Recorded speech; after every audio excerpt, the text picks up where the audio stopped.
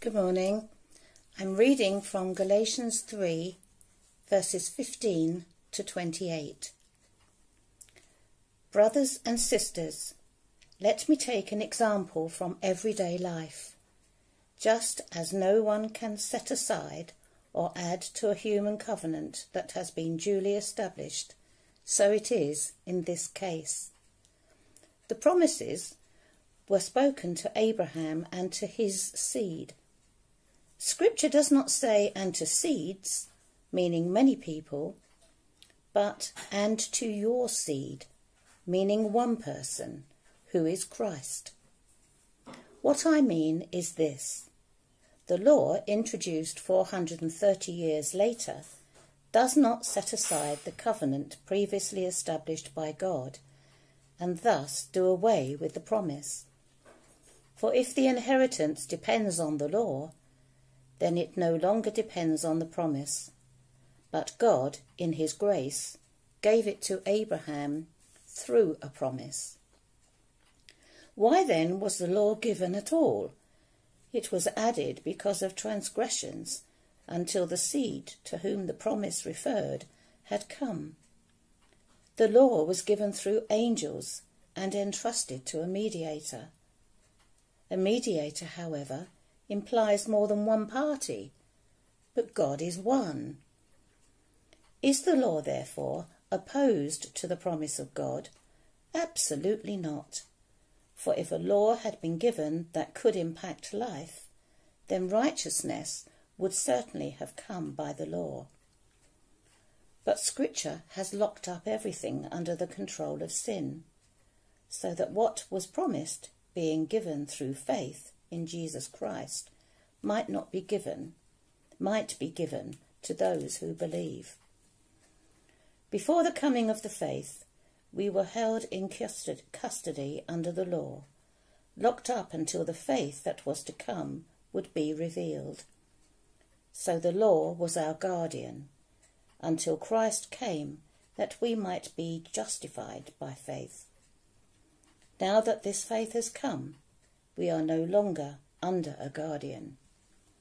So in Christ Jesus, you are all children of God through faith, for all of you were baptized into Christ, have clothed yourselves with Christ.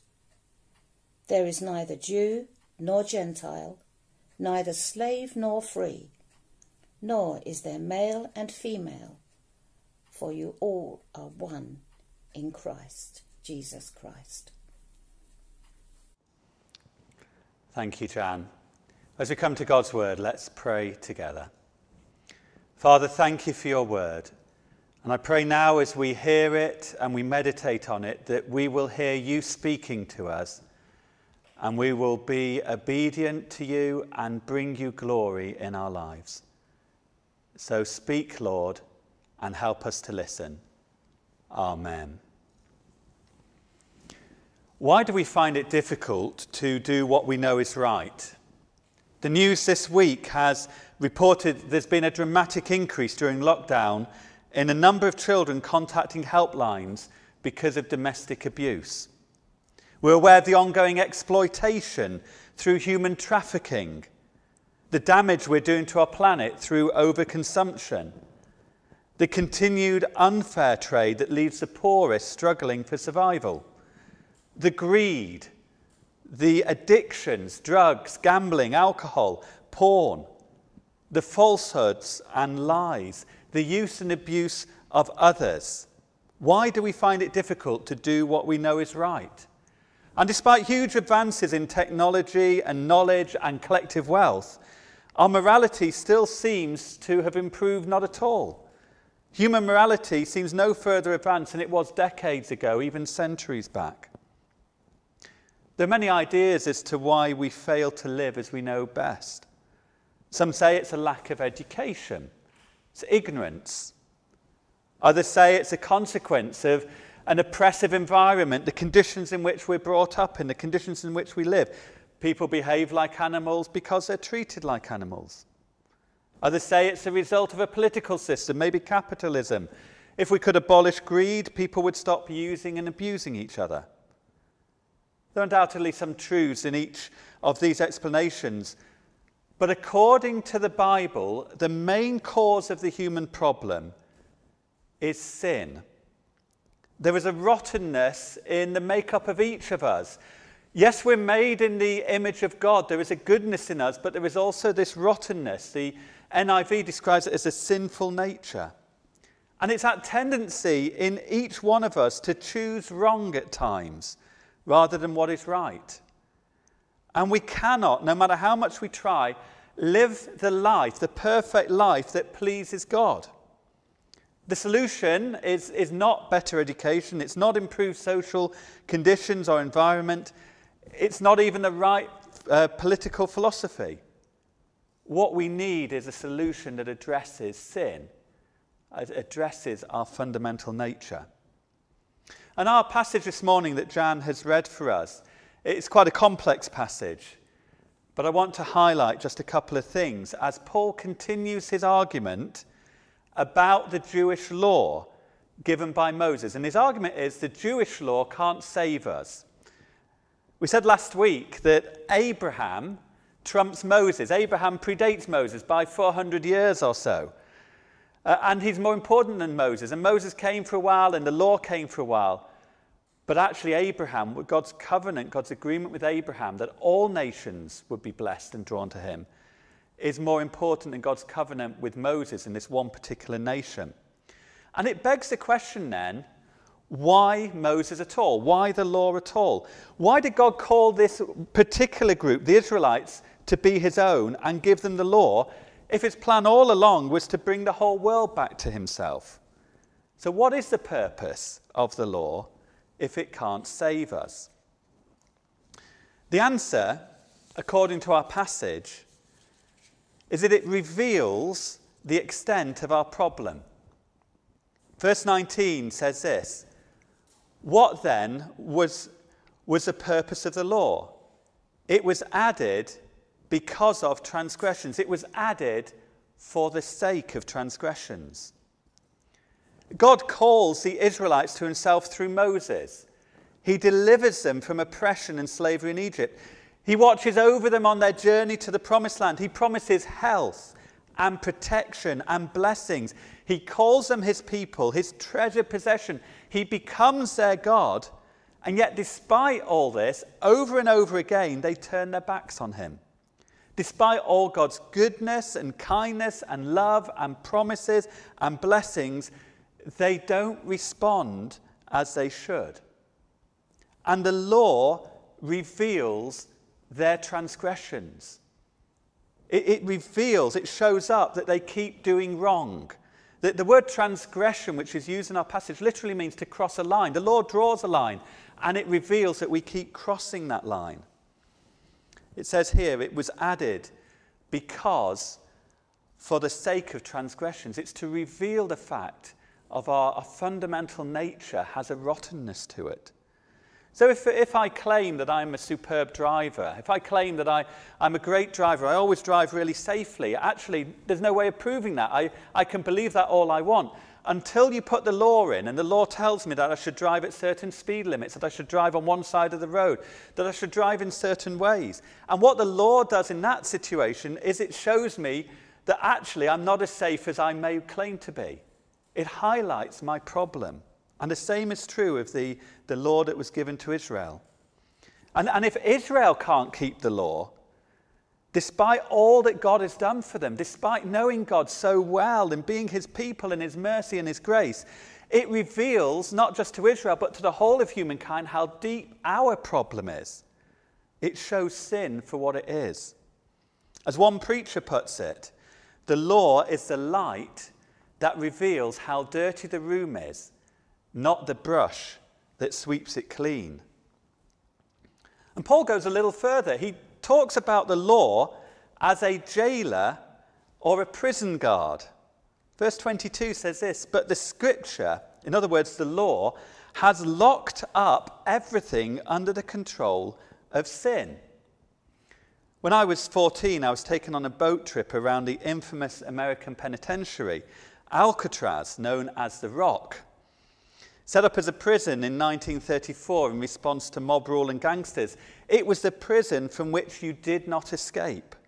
36 tried to during the 28 years it was operational. 7 were shot and killed, 2 drowned. 5 were unaccounted for, presumed dead, and the rest were recaptured. It was the inescapable prison.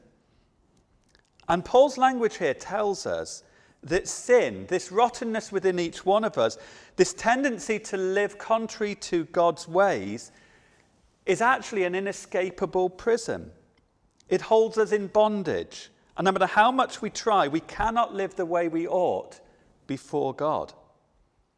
For the Israelites, the law showed them their problem. It was a jailer that pointed out that they were in this predicament. And as it says in verse 23, before the coming of this faith, we were held in custody under the law, locked up. I wonder if you know the extent of our problem as human beings. I wonder if you understand our human condition. The tendency that we all have, no matter how much we try, that we cannot consistently do what is right. When I first encountered Christians my age, when I was 17, I was impressed by them, by their kindness, their honesty, their generosity, their care. And I decided I wanted to be like them. And so I tried to modify my behaviour. I used to swear quite a bit, and I tried to stop swearing. I tried to be less obnoxious at home. I tried to be kinder to my brother. I tried to be less critical of others in gossiping. And over a few weeks, I tried to do this, and I kept finding I couldn't do it. I kept slipping into those old habits. And then on the 16th of March, 1986, for the first time, I yielded myself fully to the Lord Jesus Christ. And at that point, something changed within me, and I found there was an instant change in some of those areas where things I couldn't change before, suddenly I could change. That the problem of sin in my life, there was an unlocking, and I now had a freedom I did not have before. As Paul says here, I was no longer imprisoned to sin. And the law here is given to reveal the extent of our problem.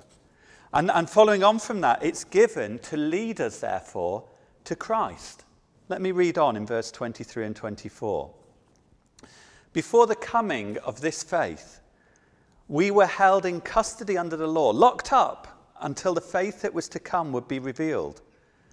So the law was our guardian until Christ came, that we might be justified by faith. It was a guardian for a while. That's the word that's used. This term guardian is translated in lots of different ways in different versions of the Bible. Some places it says it was put in charge of us.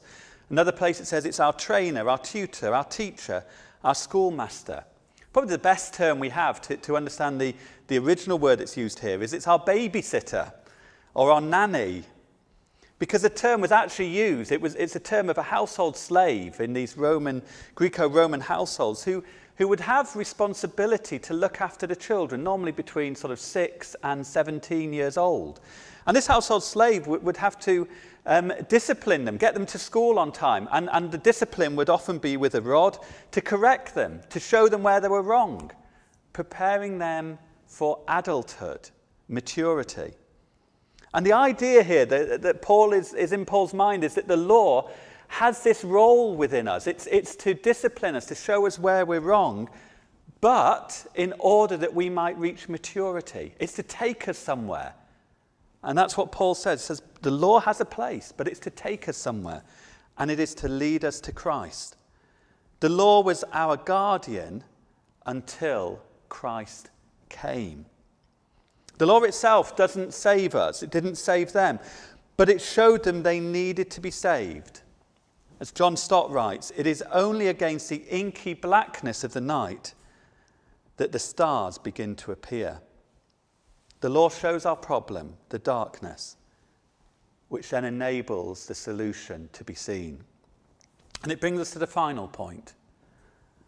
Jesus is the solution. Jesus is the Saviour. Verse 26 and 27. So in Christ Jesus, you are all children of God through faith. For all of you were baptized into Christ, have clothed yourself with Christ. I learned a remarkable thing this week. You may know this already, and it was from Scottish shepherds, that they have a technique to enable an orphaned baby lamb to be accepted by another ewe. Ewes will reject lambs, not their own, because they do it by smell, and if they can smell that this new lamb that's been introduced to them isn't their own, and then they won't look after it, they'll reject it. And so the shepherds, they look for another lamb that has died. And they take that lamb, and it's quite gruesome. They cut off the skin of the dead lamb, and they make a jacket out of it. And they cut holes, a hole for the neck and 4 holes for the feet. And then they poke the newborn baby lamb who's lost its mother into that jacket. This is a picture of one lamb that has had this, with the skin of another lamb put upon it, and the fleece of another lamb. And then they introduce it to the mother of the dead lamb. And smelling the familiar smell of her own lamb, she will usually accept the orphan lamb. Here's another lamb where this has happened. What God offers us through Jesus is to clothe us with Christ, the lamb that was slain. He makes us acceptable to the Father. We relate to God. We can come close to God, not because we're acceptable in our own right, but because we are clothed with Christ. We are dressed in Jesus. And on the basis of his relationship with the Father, we can have a relationship with the Father hidden in him. The Bible uses a phrase often which talks about us being in Christ. It's a remarkable phrase. The idea that we are located in him, we're included in him, we're incorporated into him. And that's what it says in verse 27. It says, all of you who were baptized into Christ have clothed yourself with Christ. You've been baptized into him. We're unity with each other and with Jesus. We are found in him. We have become a member, a part of him. And therefore we enjoy the relationship he has with the Father only by being located in him. Jesus is the one who restores our relationship with the Father and who overcomes our problem, which is sin. So what is the purpose of the law? If God's main plan was through Abraham, why did we have Moses? Why did we have the law? Why did we have Israel? The law was given to Israel. It couldn't save, but its purpose was to show us that even those who experience the most profound and wonderful blessings and presence of God, as Israel did, are still not able to live the life God wants them to live. It shows us the human condition of sin is so profound, so encompassing that none of us in ourselves can escape it. It shows us we need a Saviour. As someone has written, if our greatest need had been information, God would have sent us an educator. If our greatest need had been technology, God would have sent us a scientist. If our greatest need had been money, God would have sent us an economist. If our greatest need had been pleasure, God would have sent us an entertainer. But our greatest need was sin, so God sent us a Saviour. Jesus Christ is our Saviour. Put your faith in him. And as we do so, we are included in him, covered by him, and accepted into God's kingdom. Let me close with a quote from John Newton. John Newton was the 18th century slave trader who became a Christian. He wrote the very famous hymn, Amazing Grace. His tombstone reads this. It says, John Newton, once an infidel and libertine, a servant of slaves in Africa, who was, by the rich mercy of our Lord and Saviour Jesus Christ, preserved, restored, pardoned, and appointed to preach the faith he had long laboured to destroy. At the age of 82, nearing his death, Newton said this, my memory is nearly gone, but I remember two things. I am a great sinner and that Christ is a great Saviour. That's what Galatians 3 is all about. It tells us we are a great sinner, but it also tells us that Christ is a great Saviour.